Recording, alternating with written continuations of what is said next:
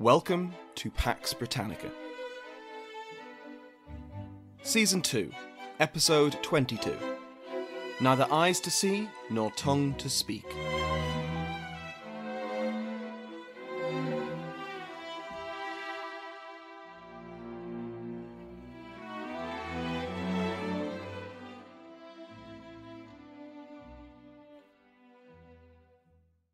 Welcome back to Pax Britannica.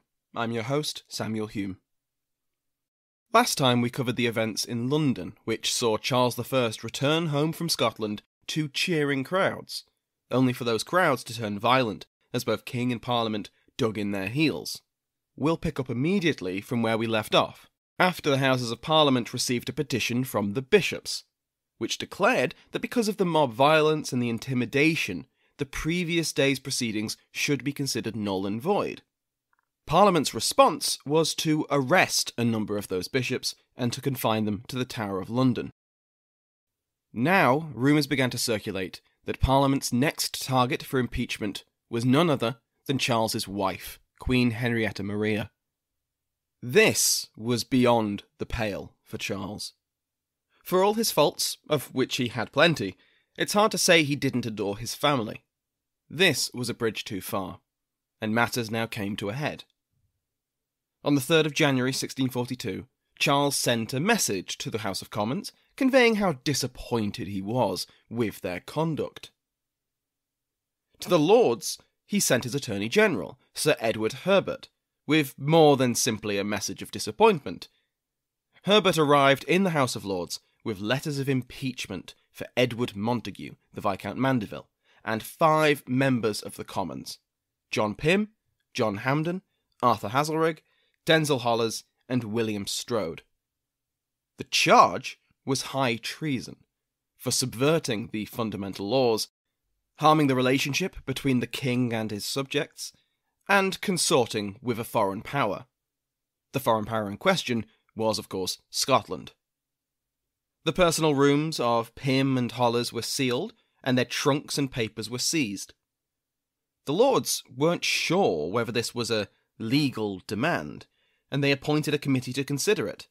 But while they were wrangling with silly things like the law and constitutionality, Charles sent the Sergeant-at-Arms to the House of Commons to demand that these 5 members hand themselves over. Putting aside any alliances or factions within Parliament that supported these members, the Commons was unwilling to comply with a demand of such dubious legality. So, both the Attorney General and the Sergeant-at-Arms returned to the King empty-handed, while the Commons considered their response. Charles was not about to take no for an answer, and he didn't expect a response from Parliament other than handing over the traitors. He hadn't sent the Attorney General and the Sergeant-at-Arms merely to provide a topic for debate. Charles had been in retreat since the Long Parliament had first met, and he had resolved that now he would stand his ground. The king would make his will known, personally, and he would be seen by all to enforce his authority on a Parliament which had grown far too big for its boots. The plan was for Charles himself to lead a force of 400 soldiers to Parliament and to personally arrest the 5 members and Viscount Mandeville. With the support of the Queen, who urged her husband to follow through with this plan when he began to waver, Charles marched on Westminster on the 4th of January. And so it was that at 3 p.m. on the 4th of January, for the first time, a King of England entered the House of Commons while it was in session. Charles marched into the House, with Elector Charles Louis by his side and his soldiers waiting in the lobby. Despite this stunning arrival, the MPs accordingly rose from their benches, doffed their hats, and bowed to the sovereign. As Charles made his way to the Speaker, he exchanged greetings with a few of the MPs, until he arrived at the Speaker's chair. William Lenthal, the current Speaker, was then addressed by the King, who politely asked him to give him his chair, which Lenthal duly did. Then, from the chair, Charles asked for John Pym to come forward. Silence. Then he asked for Denzil Holles to present himself. the House stayed silent. Charles then demanded that Lenthal explain where the troublesome MPs were. Lenthal then made the most celebrated response of his career. "May it please your majesty, I have neither eyes to see nor tongue to speak in this place, but as this house is pleased to direct me, whose servant I am here. And I humbly beg your majesty's pardon that I cannot give any other answer than this to what your majesty is pleased to demand of me." The Speaker of the House of Commons was, by tradition, an agent of the Crown before he was a servant of the House. This hadn't been an absolute rule, and there are prior occasions where the Speaker was clearly more sympathetic to the House than to his sovereign. But Lenthal had now made it expressly clear that for him, at least, the House came before the Crown, and the House had not directed him to reveal the whereabouts of the 5 members, and so he would not. Charles might have been surprised by this, but then again this Parliament had been uniquely disobedient, so perhaps he'd considered this possibility. Either way, he handled it as best he could. "'Tis no matter, I think my eyes are as good as another's," he said, as he considered the assembled MPs. Not finding any of the men he was there to arrest, he declared that all the birds have flown. The king stormed out of the chamber, as the silence was finally broken by the outraged MPs grumbling and shouting about the violation of privilege which his visit, and his attempted arrest of their colleagues, was. So what went wrong? Well, the answer is, of course, someone talked. Someone always talks. In this case, the 5 members took their usual places in the House, but were warned about their imminent arrest through several sources. The Earl of Essex, the Countess of Carlisle, and the French ambassador all gave notice to the members to flee the House of Commons and to take refuge in the City of London. I can't imagine that the 5 members were particularly surprised at this turn of events. After all, the warrant for their arrest had been presented to the Lords the day before, and the sergeant had attempted to seize them from the Commons itself. They knew that the king wanted them in chains. But what may have surprised them, by its sheer unprecedentedness, was the king's direct involvement. After the king left the chamber, ever so slightly humiliated, the House adjourned until the following afternoon, at which point it voted that Charles had indeed breached parliamentary privilege and voted to adjourn for a week for their own safety. The House of Commons packed up and moved to the much safer quarters of the City of London. Here they set up in the Guildhall, with their safety assured by the armed guard provided by the city officials. The sheriff was granted the power to raise a posse comitatus to protect them, while an ally of the junto took command of the city militia. For his part, Charles acted immediately to try and make the most of this debacle. He summoned the assistant clerk of the House, John Rushworth, who had recorded what was said, and together they edited the account to better present the king in a favourable light. It was then sent out to the printers in order for it to appear the next day. On that next day, as the approved version of events was being distributed, Charles appeared at the City of London Guildhall to, again, demand the handover of the 5 members. But the city was overwhelmingly behind the Commons at this point, and Charles's carriage was mobbed by protesters. Charles retreated back to Whitehall, but that didn't stop the rumours, on the night of the 6th of January, that he was returning at the head of an army to burn the City of London to the ground. Thousands mustered in the streets with whatever weapons they had, the gates were shut, and support for the persecuted MPs flowed in. Notable among these offers of support were the apprentices of London, who had been very active over these few weeks, as well as the Southwark trained bands and the militia of Buckinghamshire, which prepared to march on London to aid their MP, John Hampden. Charles considered his next move over the next few days, but, believing that his control over his capital was collapsing, and fearing for his family's safety, the Stuarts fled London on the 10th of January 1642. From Whitehall, they went to Hampton Court, and from there to Windsor Castle. In contrast to the flight of the king, the 5 members marched back to Westminster, surrounded by throngs of supporters and feted as champions of liberty. The Commons had voted a resolution that stated that anyone attempting to arrest or harm a member of Parliament breached Parliament's privileges and was, quote, hereby declared an enemy of the Commonwealth. Things hadn't yet come to civil war. There had been violence, of course, but that was just politics. But the camps were now beginning to form on both sides. The terms Cavaliers and Roundheads had now been used to describe royalists and parliamentarians, respectively. Charles's failure to arrest the 5 members, 6 if you count Mandeville, was perhaps his greatest and most humiliating mistake to date. Tim Harris considers the attempt to arrest the 5 members to be Charles's most disastrous blunder, while Mark Kishlansky is much more sympathetic. It is hard to see what else he could do, he says, and he notes that if the arrest had gone to plan, then the king could have resolved the political crisis and averted the descent into civil war. But the arrest had not gone to plan.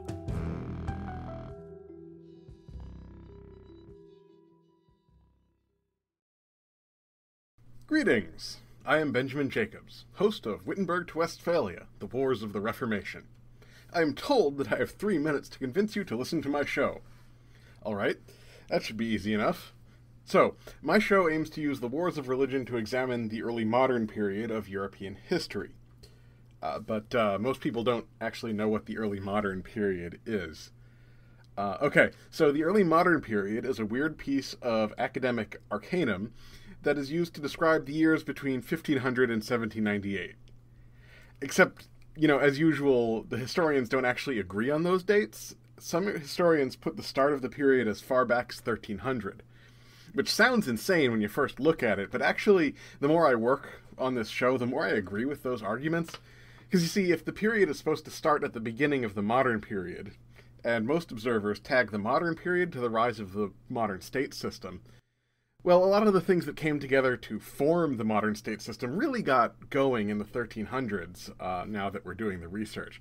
The other dating is, sort of a weird byproduct of the Italian Renaissance.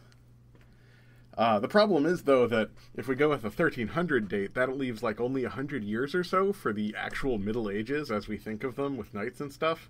Because before 1200 or so, it's actually just fallout from the Roman Empire. This is all very strange. I guess this is why my show has been going for 7 years and has 75 episodes, and I still haven't finished the introduction.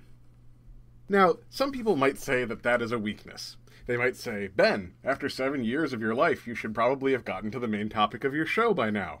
Pah! Pah, I say to that. It's my show, and I'm having fun. I swear to God I do have a plan, and I'm going to get there eventually. But in the meantime, we can all enjoy the ride, as I engage in the most scattershot ADHD-addled history podcast on the market with pretensions of academic rigor. Along the way, we've examined the geology of Europe, the continent that does not exist, the history of a single random family of nobles in the Carolingian Empire, their undeserved pretensions of grandeur, and the chaos they caused in Italy. That was fun.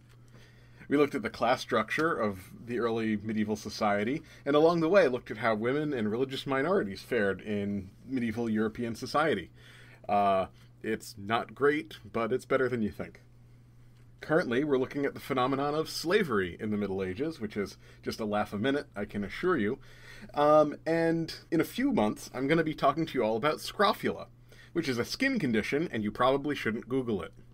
So, come join me as I research the early modern period, things that led to the early modern period, and words that might look like the early modern period if I have my glasses off when I'm doing research. Wittenberg to Westphalia. It's a show. Available on all fine podcatchers. And I have a website. I presume someone will put it in the show notes, but it's Wittenberg to Westphalia podcast@weebly.com. Bonjour, comment ça va? Happy New Year, everyone. Yes, it's that time of the year when people make resolutions. They want to read more, exercise more, or learn a new language. Clearly, I've chosen the latter. And I have Babbel, the language learning app that sold more than 10 million subscriptions, to help me. So it's French for me in 2022, but like all of you, my schedule is already full. No problem. Babbel is fun, engaging, and its bite-sized language lessons, about 15 minutes, are for real-world use. In other words, it's doable and practical. My two favorite things. And you know that you're getting the best with Babbel, as it was created by over 100 language experts with proven effectiveness, and its speech recognition technology will help improve your pronunciation and accent. And there are 14 languages to choose from. As I am a child at heart, I like Babbel's podcasts, games, stories, and videos, not to mention the live classes. But best of all, to put you at ease, there is a 20-day money-back guarantee. All reward, no risk. Start your new language learning journey today with Babbel. Right now, when you purchase a 3-month Babbel subscription, you'll get an additional 3 months for free. That's 6 months for the price of 3. Just go to Babbel.com and use promo code RecordedHistory. That's BABBEL.com, code RecordedHistory. Babbel language for life.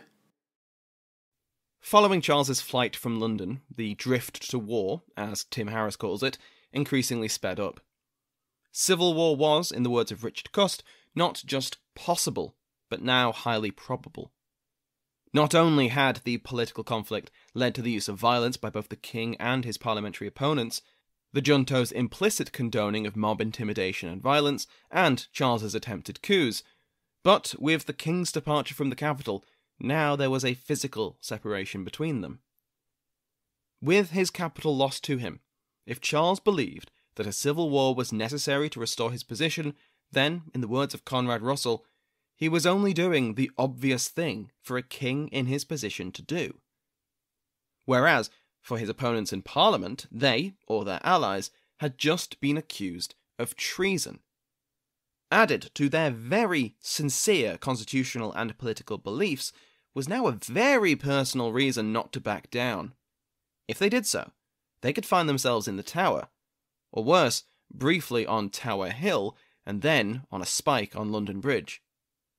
Over the next few months, events inched towards a military confrontation between the king and Parliament, though neither side wanted to acknowledge this. What followed were months of manoeuvre and counter-manoeuvre, as the king and his parliamentary enemies worked to secure the superior military position for the war neither side said they wanted. For his part, Charles approached the oncoming war through two strategies, one public and one private. In public, he was the great conciliator, seeking compromise and accommodation in peaceful terms with the radicals in London. He was aided in this strategy by Edward Hyde, formerly found amongst his critics in Parliament, but now firmly on the king's side. His former colleagues had gone too far. They were too radical, bordering on revolutionary. The Grand Remonstrance had been the final straw for Hyde and many others.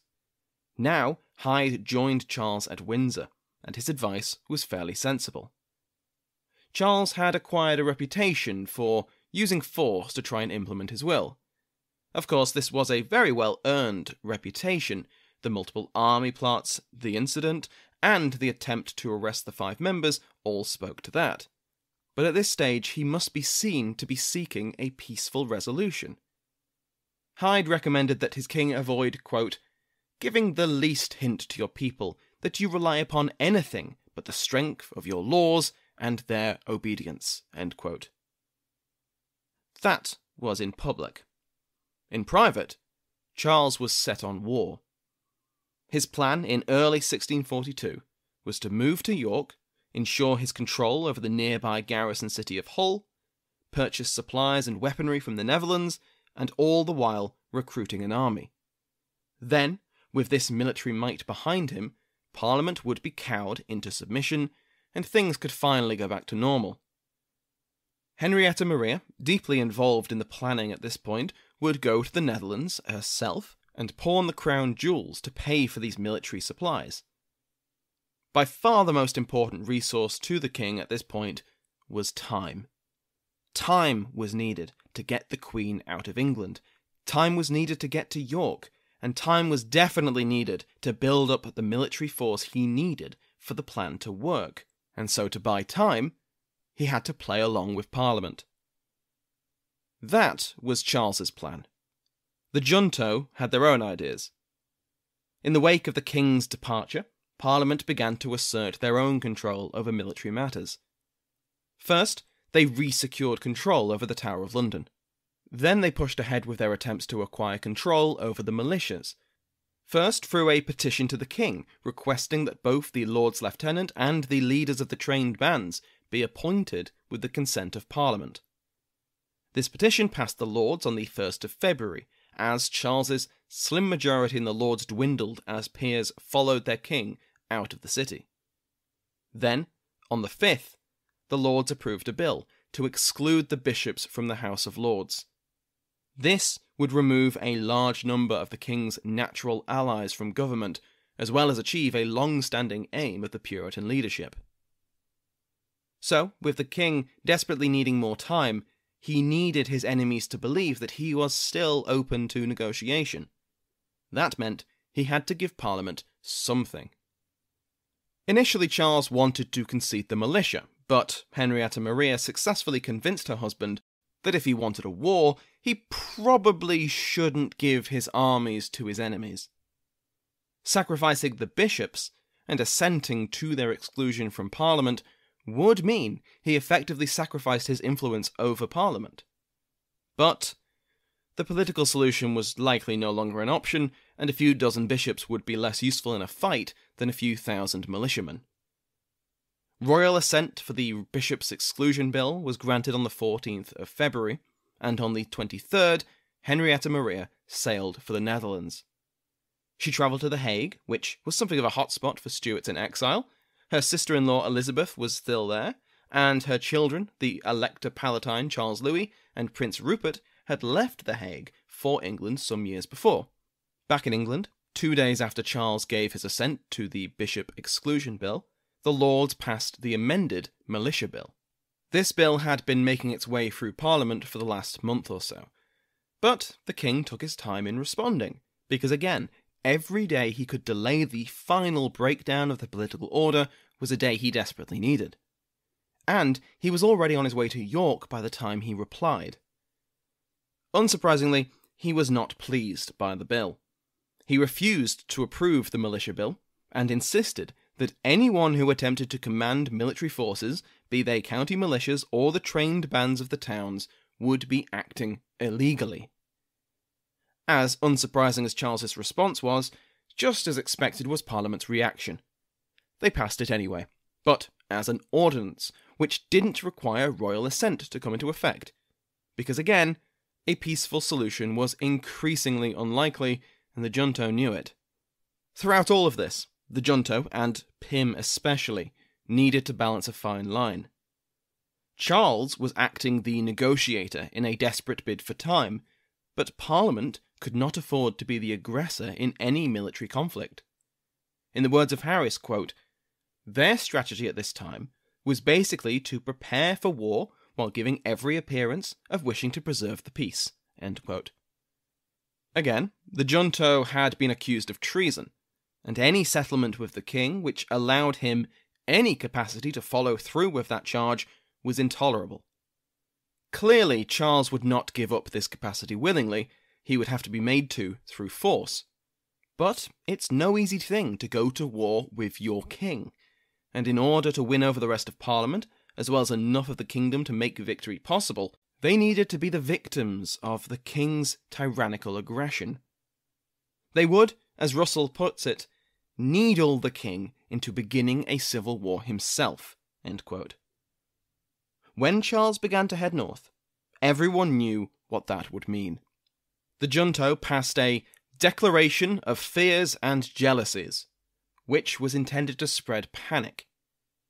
Charles had, quote, "great designs for breaking the neck of your Parliament." Parliament sent their own governor to Hull, Sir John Hotham, to protect the garrison town and the arsenal it contained.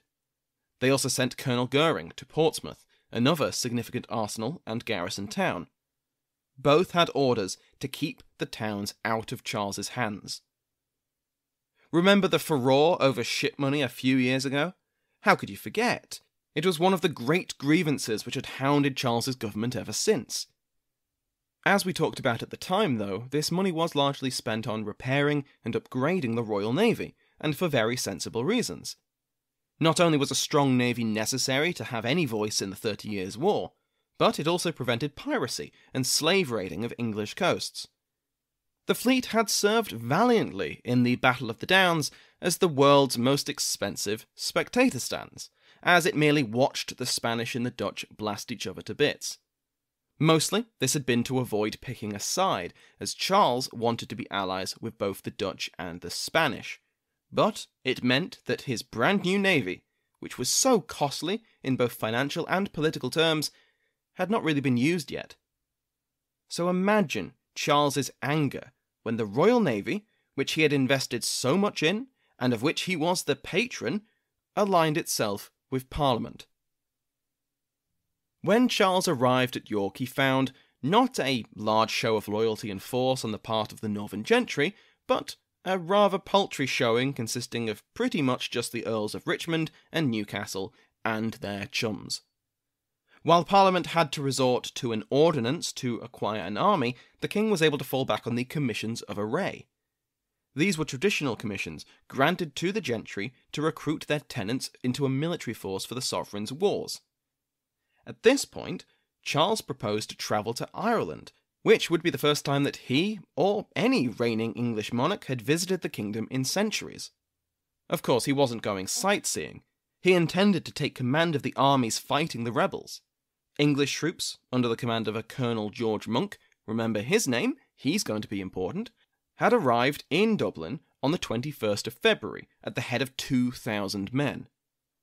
Once in Ireland, Charles could come to terms with O'Neill and his allies. From there, he could turn right around and return to England with not just the English army, but the Irish as well, and put an end to this farce in London. This would be the nightmare made real for the Puritan leadership, but of course, it never happened. Charles continued to follow Hyde's advice to appear as the great peacemaker, being unjustly opposed by rebellious subjects. So he marched on Hull, at the head of 300 cavalry, and what came next is debated. Not the facts of what occurred, but what Charles intended.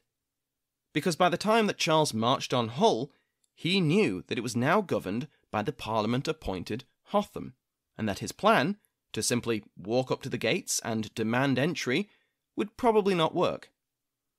But, as Richard Cust highlights, the move on Hull was preceded by a series of pamphlets which lay the foundations of his argument, that Parliament was usurping his rightful authority to select the governor of the town. He had in fact made his own choice of governor, the Earl of Newcastle.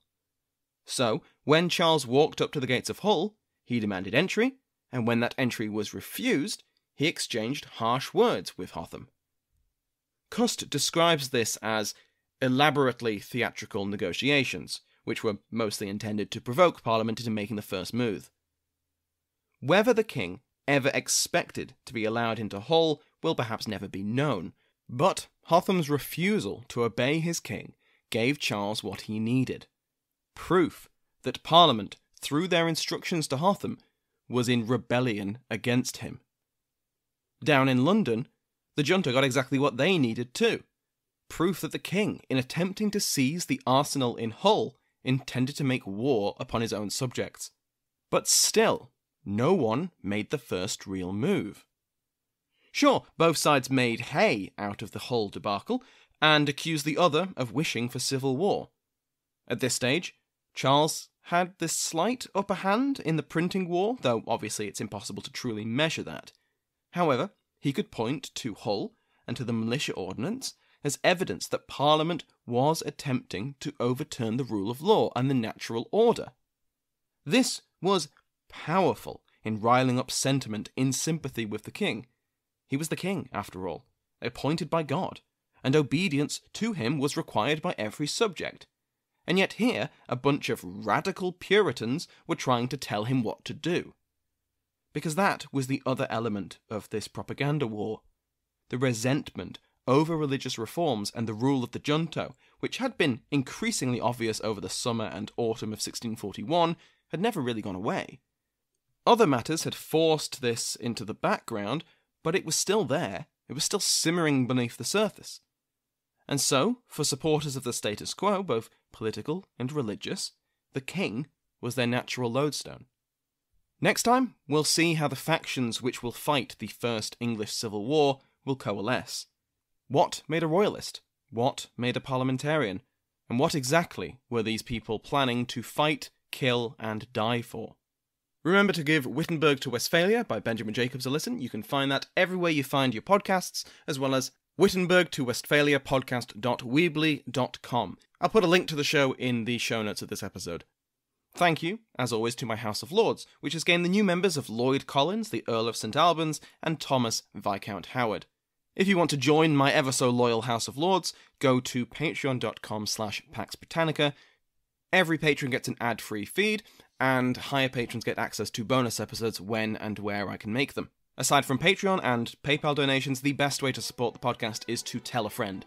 All the algorithms in the world can't replace a genuine personal recommendation from someone, so if you know anyone who would be interested in this podcast, please do let them know. It's amazing and it helps the podcast grow immensely. Finally, thank you to the rest of my House of Lords, to Sounds Like an Earful for providing the music used as the interval music in today's episode, and as always, to you for listening.